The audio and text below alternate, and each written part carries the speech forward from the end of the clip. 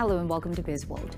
Malaysia and Japan are set to increase collaboration on smart manufacturing to assist Malaysian manufacturers, mainly small and medium enterprises (SMEs), in adopting smart manufacturing technologies.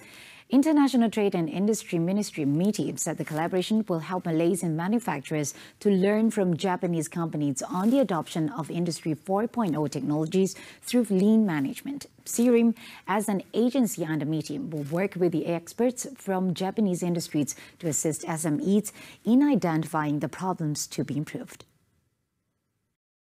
SIRIM obviously has had a lot of years of research in different areas, and I'm sure that their areas of research, especially in terms of the use cases, are very important and helpful for Malaysian industries. And the fact that SIRIM is now under MITI, I think shows that we can have more collaborative efforts in terms of using the experience of SIRIM to push the I4.0 adoption. He said this after the opening remarks at the inaugural seminar on smart manufacturing organized by MITI and SIRIM Berhad earlier today.